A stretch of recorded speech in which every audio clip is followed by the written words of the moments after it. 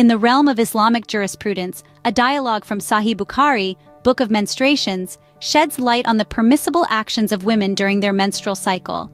An intriguing question was posed: can a menstruating woman serve me, or can a woman in a state of impurity come close to me? The answer given by Urwa was quite progressive, stating there's no harm in such interactions. Women in these states served him, and he saw no issue with it. It was narrated to him by Aisha, may Allah be pleased with her, that she used to comb the hair of Prophet Muhammad, peace be upon him, while she was menstruating. The Prophet, peace be upon him, being in the mosque at the time, would bring his head close to her, and she would comb his hair from her chamber. This account lends a greater understanding of the life and practices during the time of Prophet Muhammad, peace be upon him.